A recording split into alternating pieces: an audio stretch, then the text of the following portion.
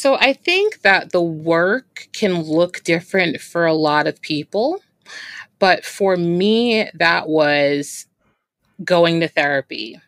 That was spending time in silence. That was spending time by myself, meditating, journaling, and just really being intentional, right? About reflecting over my life and the things that have kind of happened to me.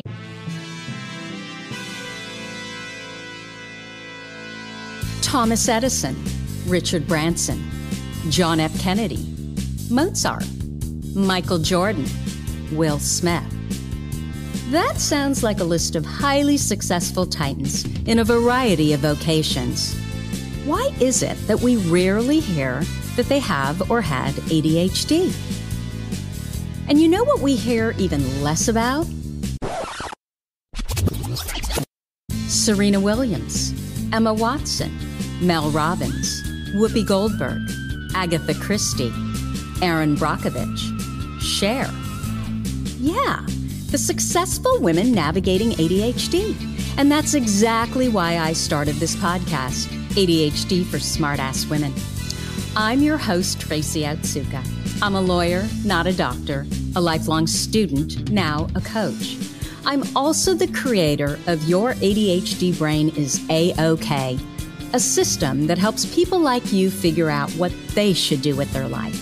And we're here today to talk ADHD, your strengths, your symptoms, your workarounds, and how you proudly stand out instead of trying to fit in.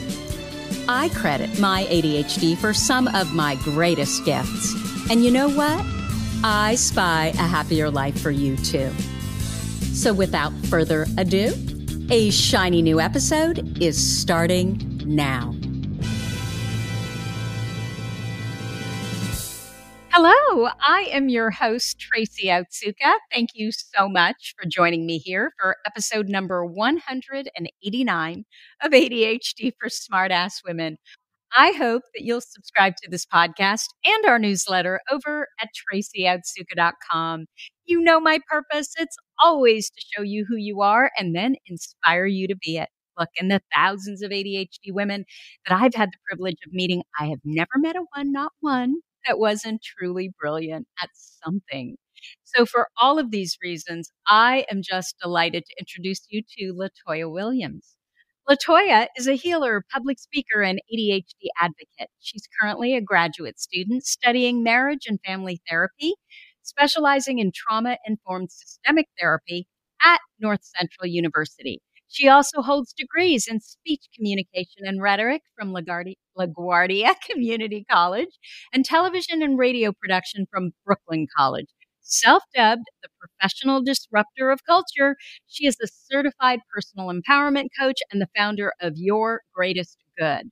This is what interested me the most, though. After studying Japanese for a number of years, Latoya traveled to Japan to study the teachings of the Tenrikyu religion and became a priestess of the faith.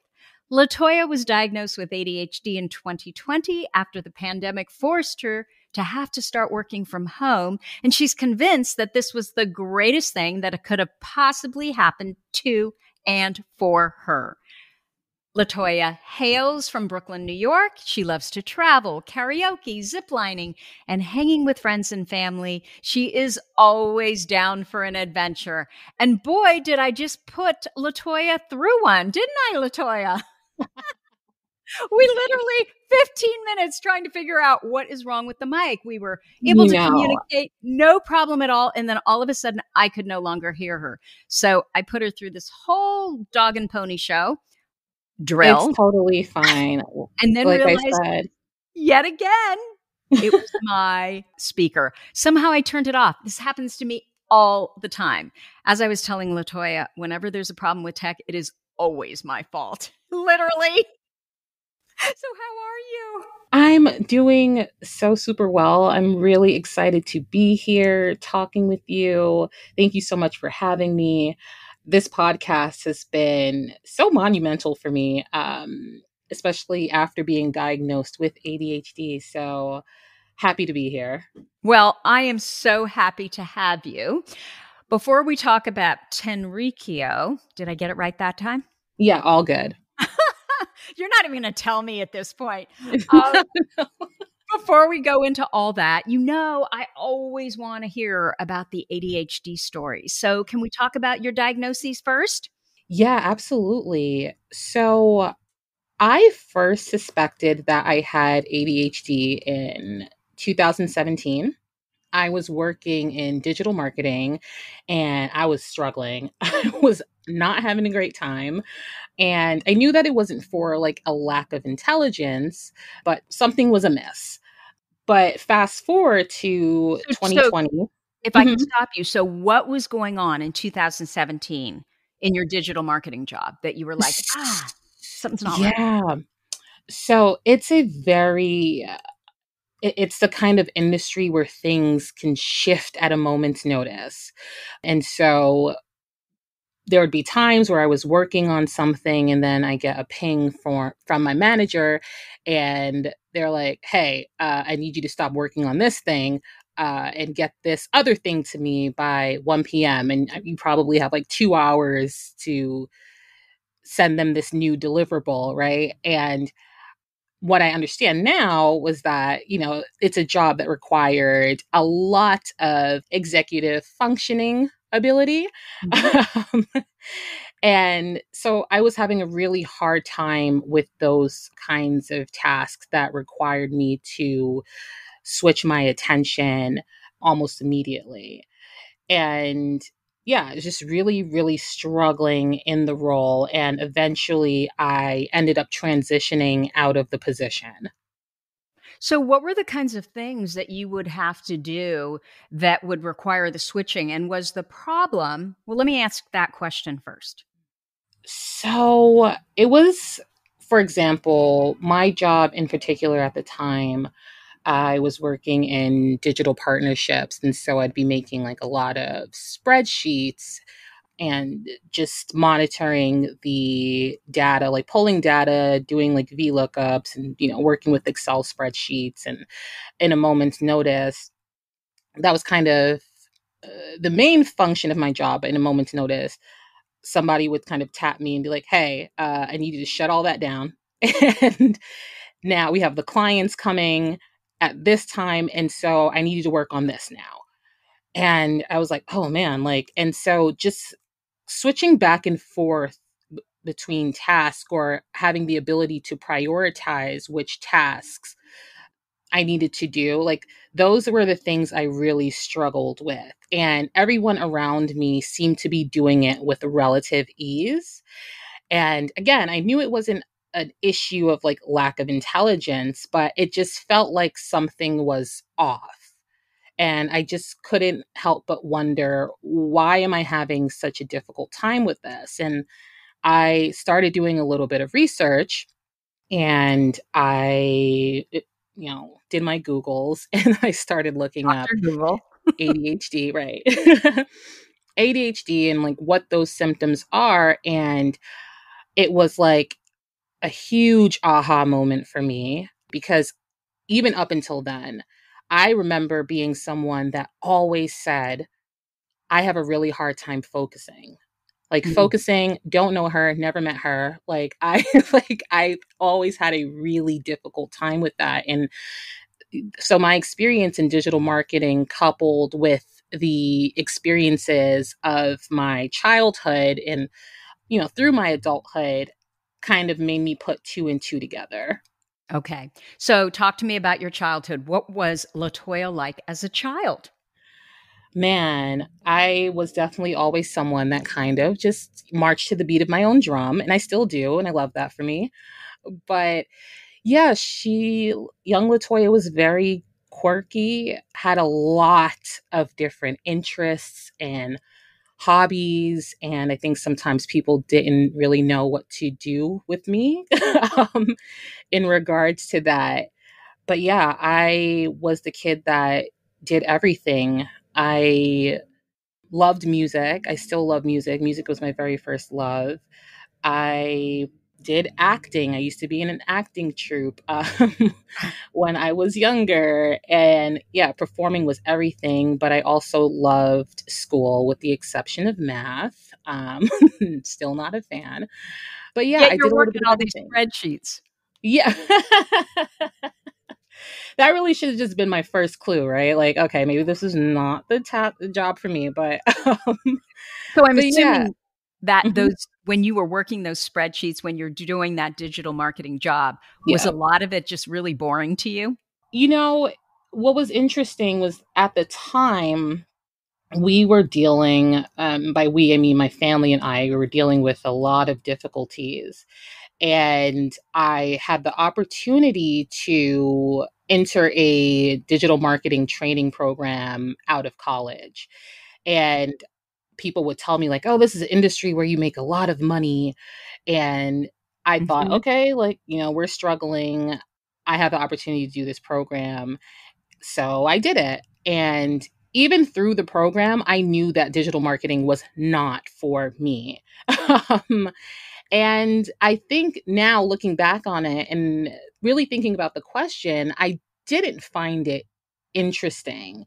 I wanted to, I really wanted to, because I think overall it is a fun industry to work in, but the work itself was just not interesting for me. Got it. Okay, did you notice how we switched back from what we were talking about because of Yeah. me? So let's go back. So that's interesting because clearly you weren't interested. So that was probably the underlying problem there, right? Hmm. Definitely. Because I don't know about you, but I don't have problems with transitions when I'm working on something I'm really interested in. Do you? That is true. That is a very, very good point. As a matter of fact, right now I'm doing a lot. I'm doing a lot, but I am able to balance things well Mhm. right now because I'm having a great time and I'm enjoying everything that it is that I'm doing right now. And so, yeah, you're absolutely correct in that it just wasn't work that I was passionate about. I was truly, truly, truly understimulated in every sense of the word, but I just kind of forced myself to do this because, or do that work because it looked good. And Totally. Oh, yeah. yeah. You know, I just had a conversation with my son. He's in an investment banking internship and, it's kind of all about the money. And I keep telling him, money's great, but you need to make sure that you're using this time to figure out what do you really love because you don't want to get stuck in this, be making all this money and then you're really stuck, right? Because then you've got all Yeah. these expenses that, have risen to the level of the amount that you make. So I completely relate to what you're Yeah. saying. Okay, we're going back to little Latoya. So, was little Latoya a hyperactive chatterbox who was always the center of attention and always on, or was she more inattentive and kind of daydreaming? I suspect the former, but I don't know. I would definitely say it was a mixture of both. It just depends on the circumstance. It really just depended because I do have my ADHD type is predominantly inattentive. Mm. But in those moments where I was doing the things that I loved, yeah, I was definitely a chatterbox. I loved being the center of attention, right? And so that's why entertaining just was just so natural for me in that way. But so it was a little mixture of both depending on what it is that I was doing. Okay. So, what happened? It sounds like school was pretty easy for you, except for math. Is that Right, true? correct. Yeah. Okay. So high school was easy? High school, in terms of studying, wasn't too difficult for me. However, I had a hard time in high school because the school that I went to shall remain nameless. um, didn't have a lot to offer in terms of, say, extracurricular Mm. activities. And there was so much that I wanted to do, but unfortunately, I didn't really have the ability to do it due to financial difficulties that I faced at the time. I was raised in a single parent household, Hmm. and then the opportunities wasn't presented to me at school either. And so I remember going to the guidance counselor like at least every few months and saying like there has to be a way I can transfer out of here. There just has to be. And every time they were like no, and like no, you're kind of stuck here. So high school was difficult for me in that sense. What about socially? Were you good there? I definitely had my group, my clique of friends for sure. Socially, it was a little bit tough. I was, again, I described myself earlier as someone that kind of just marched to the beat of my own drum. And that has been true of me for my entire life. And so growing up in, Brooklyn, New York, especially at that age where you're kind of pressured, right, to fit in. Yeah. I had a hard time with that, and so people would definitely, absolutely make fun of me, make fun of the way that I dressed, or made fun of how I spoke, because I'm African American and from Brooklyn, and so people made fun of the way like, you speak so proper, you speak so, so I got a lot of that growing up. Yeah, people called me lame, weird, dork, the whole shebang. So, yeah, like socially was a little bit tough, but luckily I got through it with the few friends that I did have. So then what happened as far as college? Did you go directly to college or what happened? Oh no, college. I didn't go directly to college. I took a year off. I took a gap year. And after I graduated high school, the only thing that I knew was that I wanted to study Japanese because I've always really been interested in the culture.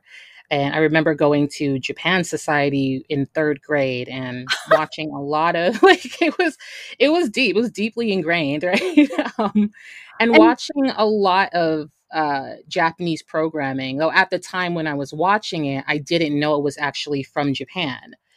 But then eventually I would, when computers were, this is, I'm going to age myself, but, I've been on the computers since the day of like CompuServe and Prodigy, right? So I would start looking up these shows I was watching. And then I realized that those shows originated from Japan. And so I remember hearing the Japanese language for the first time when I was maybe around 10 or so. And I completely fell in love with it. that is And so amazing. when I graduated from high school, that is the only thing that I knew that I wanted to do. I didn't know about college. I figured I'd get there eventually. But again, Japanese classes are expensive. So what I did was I like kind of cold emailed a bunch of different language schools in New York. And the school that responded, well, actually, before that, what I asked was, could I possibly get language classes, discounted language classes in exchange for like volunteer time, right? Hmm. And the school that wrote me back said, you could actually have the classes completely free if you just volunteer around the office a few hours a week. And so that's how I started studying Japanese. And that is also ultimately what led me to going to Japan and becoming a follower of the Tenrikyu faith. That is incredible. So, literally in third grade, 10 years old, you hear the language and you're just immediately drawn to this is where I want this around me, basically. It's insane because I went to Japan Society when I was probably like 6. What's Japan Society? I'm half Japanese. I don't even know what that is.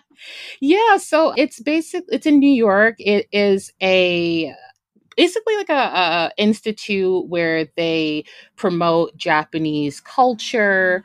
So they have a lot of events there. They offer language classes there as well. Sometimes New York has what's called the New York Asian Film Festival, and so sometimes they'll have like screenings for movies at Japan Society. So yeah, they've been really deeply integrated in New York, especially within the Japanese culture, New York, for a very, very long time. And so I went there when I was 6 years old, probably. No, it was probably like anywhere from like 6 to 8, whenever it was I first went to Japan Society. And I'm 32 now, and it's been such a deeply ingrained part of my life since then. So how did you end up there at 6 or 7? Was there another family member or friend who took you? No, it was a random school trip. Oh, okay. Did you say that? Did you say that? I don't think I understood that. That is fascinating. So you're 6 or 7, you go on this random school trip and Mhm. immediately attracted to, I guess, the Japanese culture. Yeah. Huh. Yeah. Wow. Wow. You're making me feel guilty, okay, Latoya? And I love the Japanese culture, but certainly not like this. So, okay. So tell us what unfolded then. You graduated from high school. You're clearly your only mission in life at that point is to go to Japan? I knew from the time I was younger, so maybe around the time that I first heard the Japanese language and started learning more about Japanese culture and history, and because I'm also a one of my many things, I am also a huge history buff. Loved it. Thought I was going to go to college to become a historian, Hmm. but so yeah, I after that, I was like, I'm going to go to Japan. Like, I declared this when I was just like, when I was 10, 11, 12. And so I always knew that I would go eventually. Mhm. When I started going to, it's called the school that I studied at, Tenrikyu Institute in Mhm. New York. That wasn't necessarily the goal. I just really wanted to learn Japanese. Mm. And I went and I was there. I would end up studying there for years. Okay. And at the time, a year after I started studying there, I decided that, okay, maybe it's time for me to like try this college thing out and kind of see how that goes. And I hated it. Why?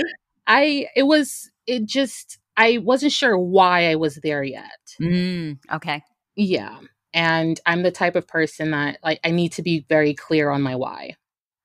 So intention is really important to you. Yeah, yeah. I always tell people like I'm really intentional even about the like silliest of things. I'm really intentional about it. Well, and that is so important for our Mhm. ADHD brains. So you Yes. figured that out even before you knew you had ADHD. Yeah, yeah, exactly. Exactly. So when I was in college, at this point, I'd been studying at Tenry Cultural Institute for maybe 3 years. I had done 2 years of college. And it was around that time that I got invited to the church. And Tenry Cultural Institute is affiliated with a church that's a part of the larger Tenrikyo community. And I went to the church and I loved it. I thought it was so beautiful. And I remember being asked the first time I went, hey, what do you think about it? Because I know, like, to people on the outside, it might seem a little weird. But, like, like I say in my bio, I'm always down for an adventure, right? Like, so I was like, dude, like, you don't have to explain anything to me. Like, this is super cool. Mhm. And maybe a month or two after that, I was asked, like, you seem to really have taken a liking to the church. Like, what do you think about going to Japan? Oh.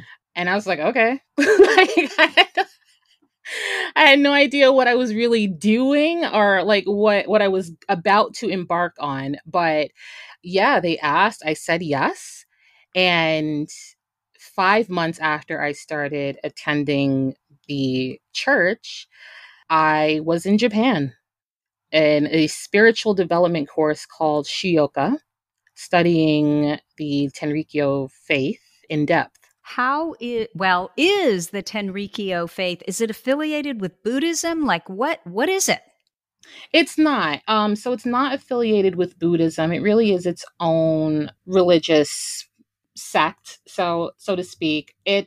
I think there are definitely elements of Buddhism that might be present within Tenrikyo, but it's really its own thing. And in Japan, where I went to go study, is Tenri City. So that it is it has its own like religious city in Japan, located in the Nara region. And so, what are the basic tenets of Tenrikyo? Is there a lot of mindfulness? Like, what is it? Can you tell us, like, just a basic little synopsis? Yeah, so what it is essentially, what really drew me in was so I had grown up going to Christian churches. We kind of bounced around from different churches, but essentially I grew up within Christianity. And for me, interestingly enough, there was always kind of a disconnect. Mm-hmm. And the reason for that was I am a fan of people and I am a fan of all people. And so when I would hear things like, God loves all of his children, it always felt like there was kind of an asterisk there. Mm. And so what got me really, I think, when I started to learn more about the Tenrikyo teachings was the idea that we are all brothers and sisters. Like, it doesn't matter if you're from Japan or not, we're all brothers and sisters. And what was beautiful at the time was that I felt that way in the way that I was included Yeah. at the language school and at the church. Again, I am a Black woman from Brooklyn, New York, right? And I was just pulled in and it felt so warm. And so when I was told that, I believed it. So yeah, it was that we're all brothers and sisters and God created us as his children to live a life of joy and to spread joy to others. So there is a So belief in God. there is a belief in God, yes. Okay. But it's just much more all inclusive as far as they don't care if you're gay, clearly, what color your skin is. None of that Mhm. matters. Yeah, so that was one of the things that was the first things that was said to me, right? Like, we don't care about things like that. We don't care if you're gay or Mhm. what have you, or we don't care about race, right? We're Yeah. all brother and sister, regardless of which. And so I just really found that to be beautiful. And yeah, and so that's one aspect of it. One of the other teachings is the idea of dust and how, as humans, especially living in the world that we live in, we are going to accumulate dust. And it is our responsibility to reflect on the dust that we accumulate and cleanse ourselves from it, right? And so, how you cleanse yourself in Tenrikyo is through doing the service. And so the service is, I think there's different kinds of service. There's kind of a morning service that you do. There's an evening service as well, and you kind of do them during the day and during the evening to. It's almost meditative, I would say. Mhm. You do the service and it involves like certain like hand movements or gestures. And a big gesture is this idea that you're kind of Mm. sweeping your body of these dusts. And so I'm going to tell you right now what those dusts are. But it's called the 8 dusts of the mind. So it's miserliness, covetousness, hatred, self love, grudge bearing, anger, greed, and arrogance. And so they're kind of there to remind you that, like, and again, I think what's really cool about it is the idea of that, like, no, you're going to get dusty, right? You're going Yeah, I as a love it. human. Yeah, like as a human in this world, you're going to get dusty, right? But it's your responsibility to reflect on that and learn to sweep yourself of those dust and use your mind appropriately in how you treat people or how you respond to certain things. And so, how many times a day are you supposed to do this, or should you do it? So, usually twice a day. So, you Mhm. would have morning service and then evening service. It's kind of that idea of like you're starting your day with Yeah. that in mind, right? That, yeah, it's we're about to get dusty, right? We're going out in the world. I love what do they call it? Not an analogy. What I just love it. Whatever. Yeah. I'm seeing in my brain while you're saying this. Yeah, and that was really fun for me too, right? And so yeah, and you're doing it as well in the evening after coming back from your long day outside, right? So it's a Mhm. lot of reflecting that goes into it. But yeah, there's a bunch of I think different tenets, but I would say probably that those are maybe the main ones that, especially like in the beginning, that you're taught essentially. So this just seems like the perfect thing for an ADHD brain to be engaging in because it is forcing you to basically pause at least twice a day, right? Yeah. And be really mindful of what's important.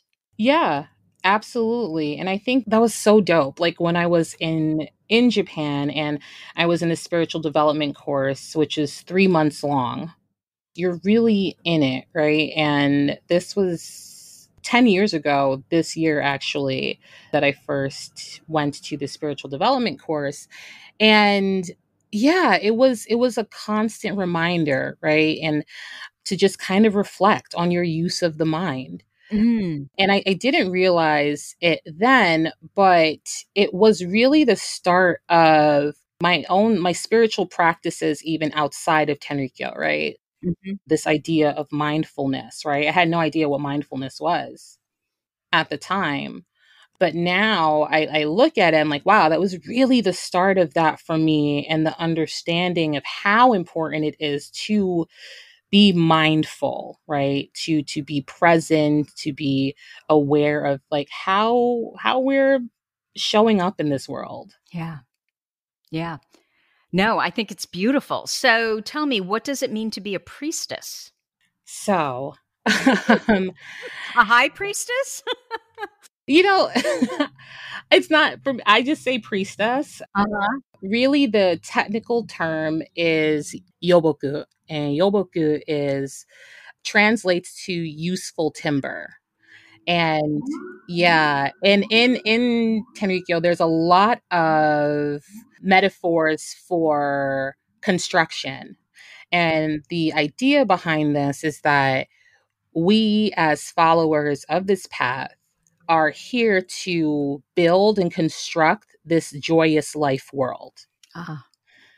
So, Yoboku, which is what I became during my spiritual development course, essentially have certain rights.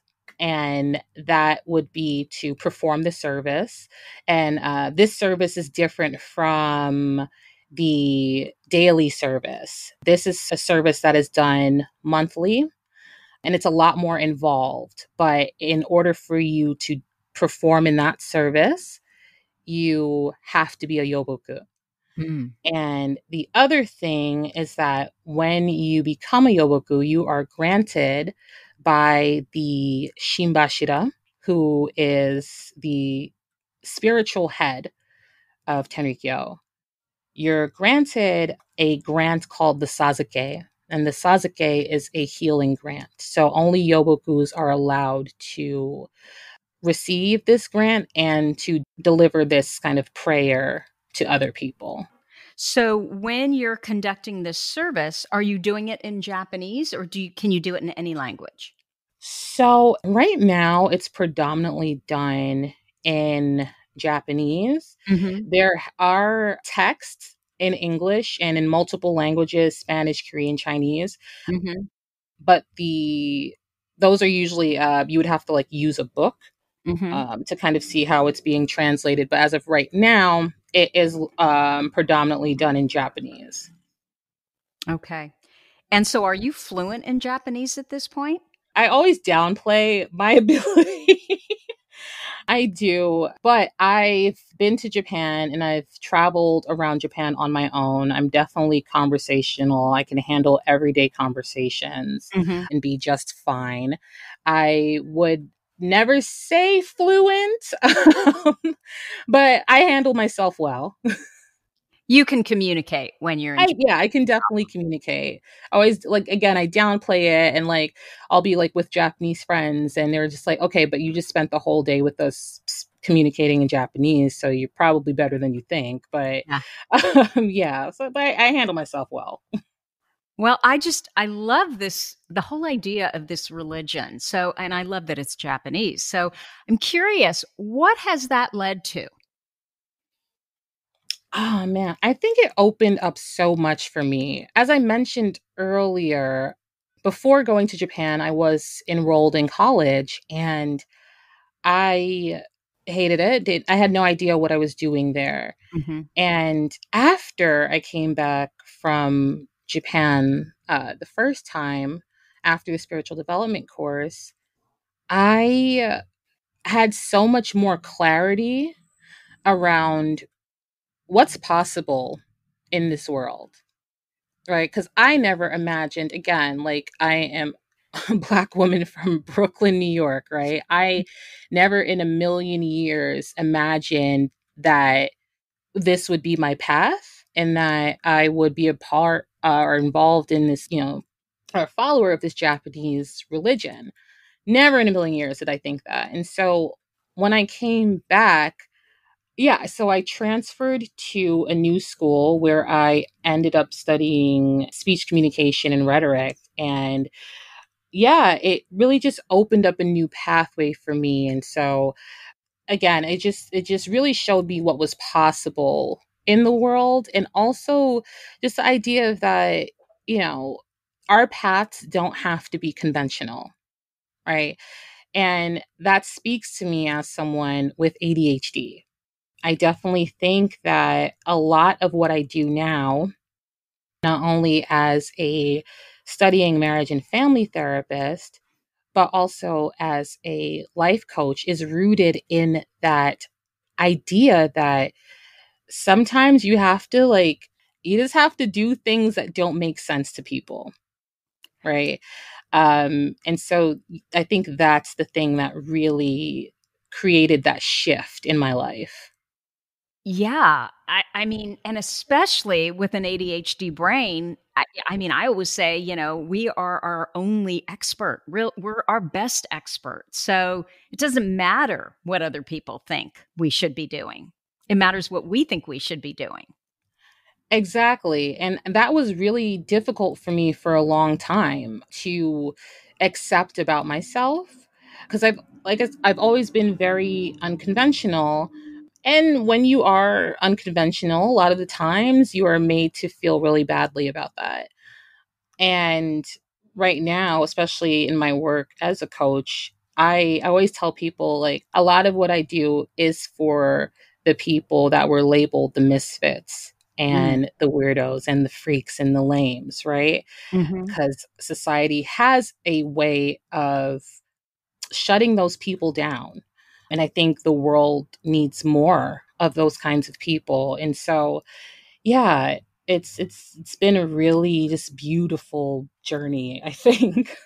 So, what made you decide that, I need to study trauma informed therapy? Like, Mm-mm. is any of that related to being diagnosed with ADHD, or did that happen before? It all kind of coalesced at the same time. Mm. Like, I was working from home. This is a few months after the pandemic started, and yeah, I was also having a difficult time adjusting to working from home. The structure of the office I realized was really helpful for me. And so I thought back to 2017 And I was like, I think it's time I get a proper diagnosis. And so I embarked on that journey. I was officially diagnosed in the summer of 2020. And around that time, again, because we are in the midst of this pandemic, I started doing just a lot of reflecting on my own life. And that involved a lot of healing work, a lot of meditation, a lot of shadow work, and just really sat with myself, right? And again, being raised in New York City, right? That is not always an option. That is usually not an option to have kind of all of this time to yourself and all of this space to yourself. And so I started going to therapy again during that time as well, and really unpacking a lot of the traumas that I had faced in my own life from, dealing with poverty. I realized that I have a lot of issues or traumas surrounding money, right? And, Mm, you know, as you mentioned earlier, right? I ended up in digital marketing chasing money yeah. when I knew it wasn't right for me. So I started reflecting on a lot of these different things, and I started doing research about how trauma affects us and how trauma manifests itself in the body.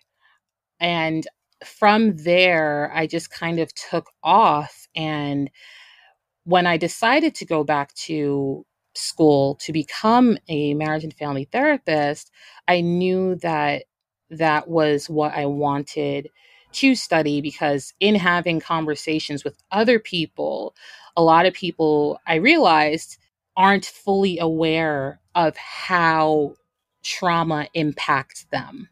Yeah. Yeah. Yeah. Absolutely. And I know when I started on this whole journey, my thought was, oh, you have ADHD. That's not traumatic. Well, for some people, it's not. If you perform well in school, if you don't have a lot of, family members around you that also have, ADHD and poor executive functioning skills. And so, you have to, I can't remember where I was starting, but that, you have to worry about things are, is there food on the table? Are they going to Hmm. keep their job? Like, all of that.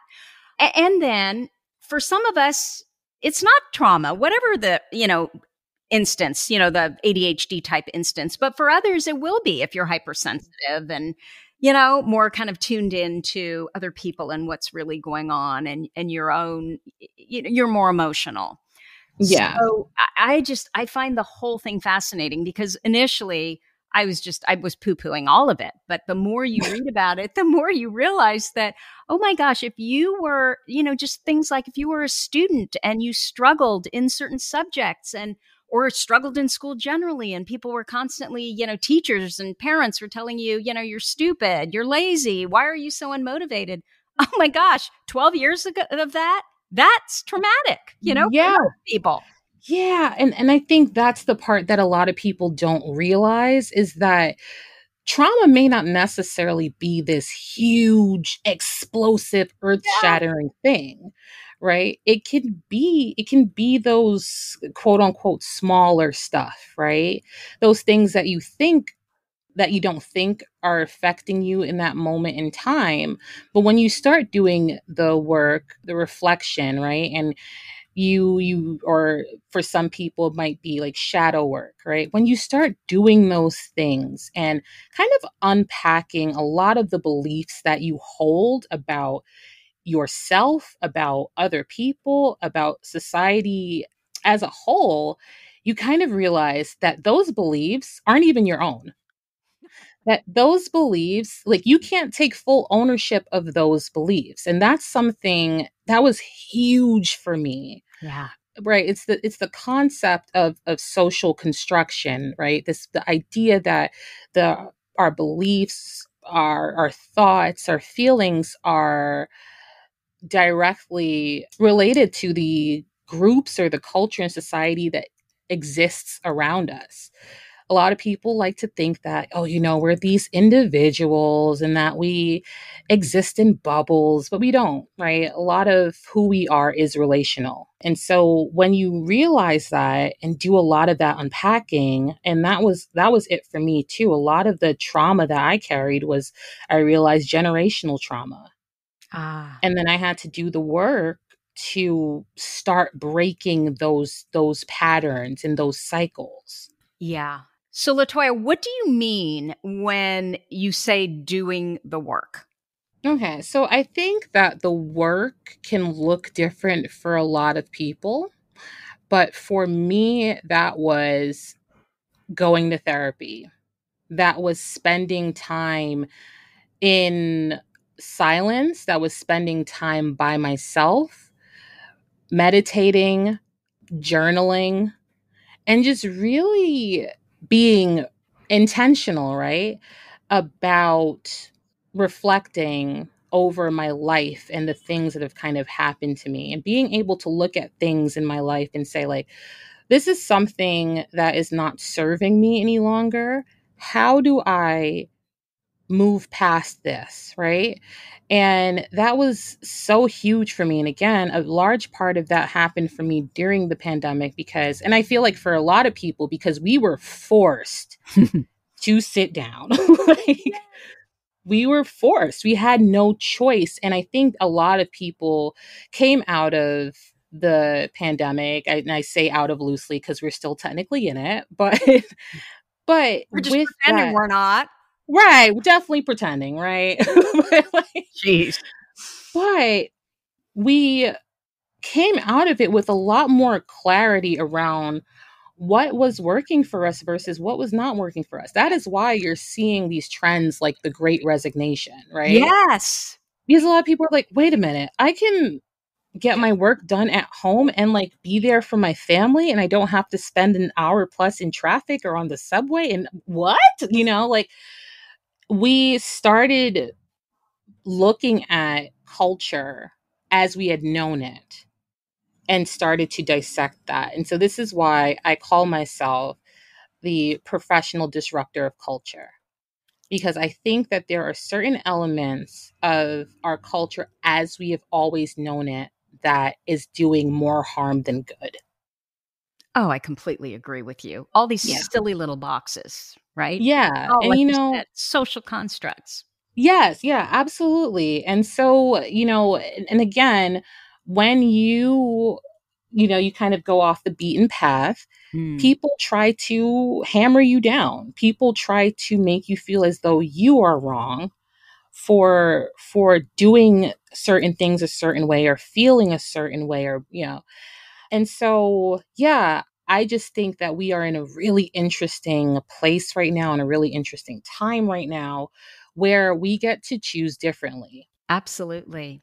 So, have you thought about, I'm sure you have because you're so intentional, what will you do with the trauma informed therapy? Like, what are you thinking around that? You know, what I will say is that I'm not 100% sure. I knew that for me, though, it was important for me to understand trauma in its entirety, Mm, right? Because I think, especially in studying to be a marriage and family therapist, there's a lot of different avenues that you can travel down.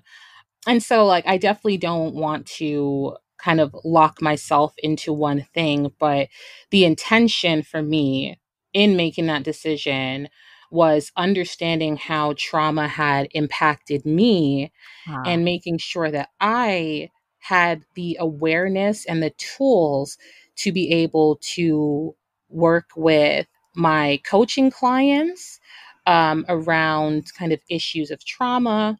And again, not in the capacity as not in the capacity of a therapist, but just in general, right? Being yeah, able to recommend to them like more mindfulness practices, and being able to describe to them like what's happening in their bodies, in the bodies that have stored trauma, right? Like a lifetime of trauma, and not just of yourself, because intergenerational trauma is a real thing as well. absolutely. yeah, so that was really the intention behind it. I kind of feel like sky's the limit.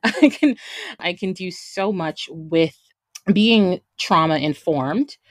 But yeah, there's that was kind of my why for choosing to study that. It sounds like first and foremost, though, it was for you. Yeah. Yeah. Really, and I think that's why Absolutely. we do anything, well, not all of us, but Mhm. many of us, certainly that are in these helping kind of more healing professions, it starts Mhm. out just with this need, and I think this is really an ADHD thing too, this need to understand ourselves, right? Because we Oh don't, my because we're so god, different. yes. Yeah. So Yeah, 100%. And that was the thing too. Like I was obsessed with like anything Meyer-Briggs, like, that would tell me a little bit more about myself, natal charts, like, yeah. I was in it, like, because I just wanted to know more about me and get a better Mm, understanding of this who I was, right? And what role that I served in this world. And I think I will say in doing the work on myself, it made me understand that my purpose is to serve other people, yeah. that it is to really guide people, in getting clear on their own lives. And I can say that a lot of the work that I've done for myself has truly, truly, truly benefited a lot of people around me, and not even just my clients, my coaching clients, but just the people that I talk to on a regular, everyday basis. Yeah, and so it definitely started with me, and yeah, it's not going to end with me for certain. It's interesting though, Yeah. when we understand ourselves better, it Mhm. allows us to understand other people better as Oh, well. oh my, yeah. I have learned so much about grace. All right. I've learned so much about grace. And I think from what's been so powerful for me is kind of looking at myself, right, and going through therapy or going to therapy and being intentional about like my practices that has allowed me to look at the people in my life and approach them from a place of non-judgment. Mhm. And we've been able to have a lot more, I think, really healing conversations because I'm not looking at them like, ugh, like, why are you this way? Why are you? Because again, I understand the idea of that social construction, right? And then a lot of who we are is relational, as I stated earlier. And so I've been able to just approach people and situations with a lot more grace.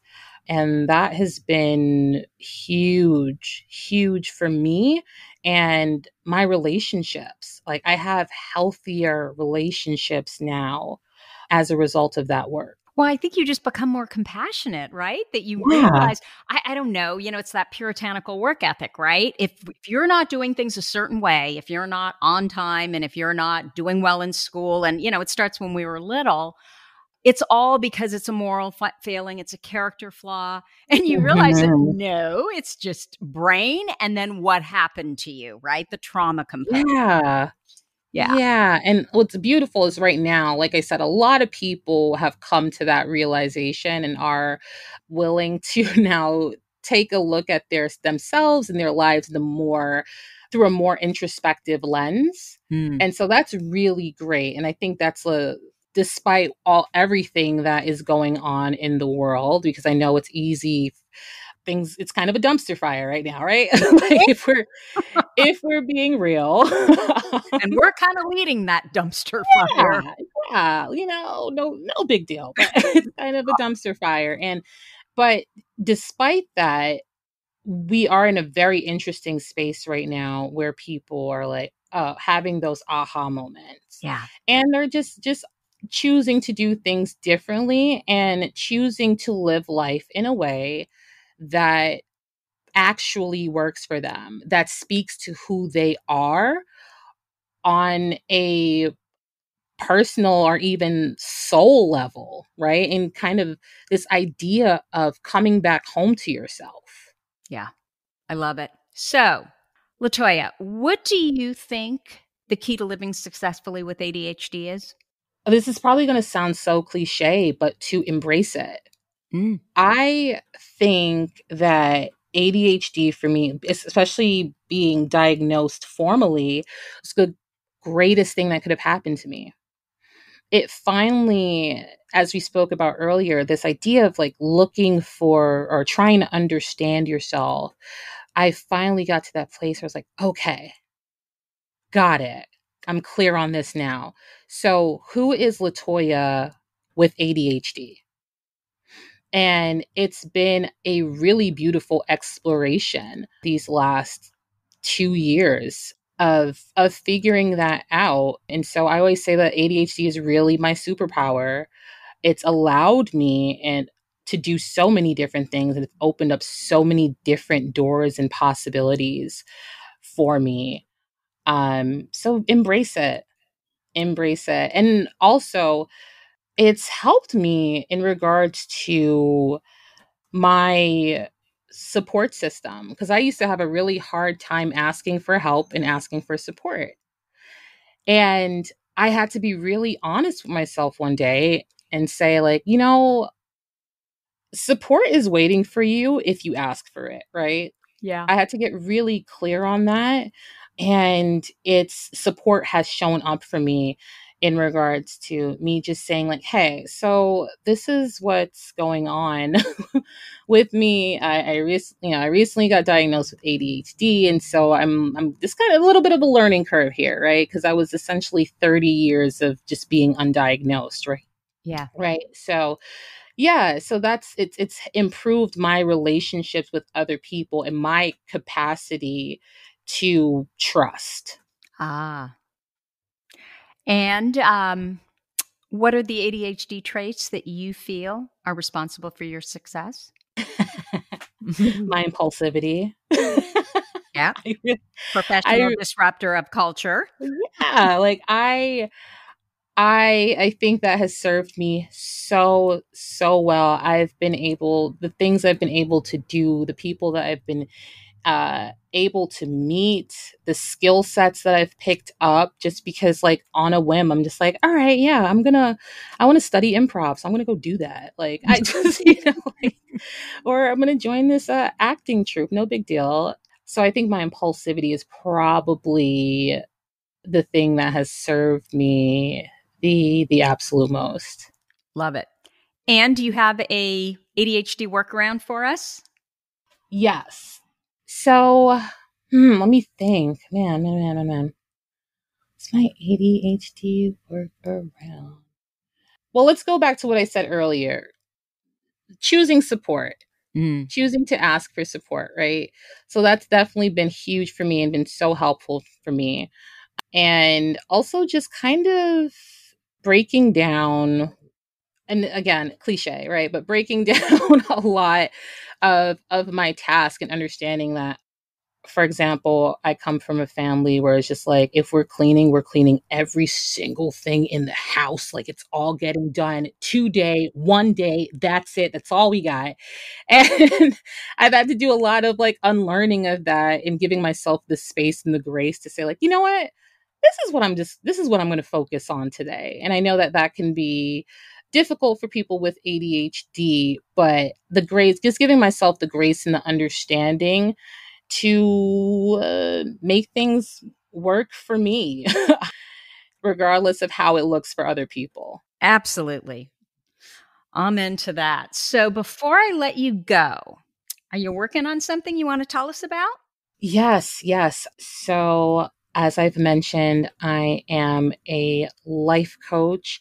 So yeah, please visit me. My website is yggcoaching.com. I would love to hear from some of you, all of you, not picky. Um, and you can follow me on Instagram at your greatest good, at YOURGREATESTGOOD.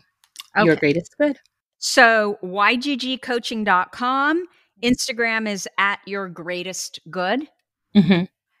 We will have all of that in the show notes. Latoya, thank you so much for spending time with us here today. You are a delight, and I feel privileged to have spoken with you. Thank you so much. Thank you so much for having me. I truly, truly appreciate it. This has been such a blast. Wonderful. So that's what I have for you for this week. Look, if you like this episode with Latoya, please let us know by leaving a review. Our goal is to change the conversation around ADHD, helping as many women as we possibly can learn how their ADHD brains work so that they too may discover their amazing strengths. As always, you're listening to ADHD for Smartass Women. Come join me over at tracyoutsuka.com. Thank you so much for listening. I'll see you here next week.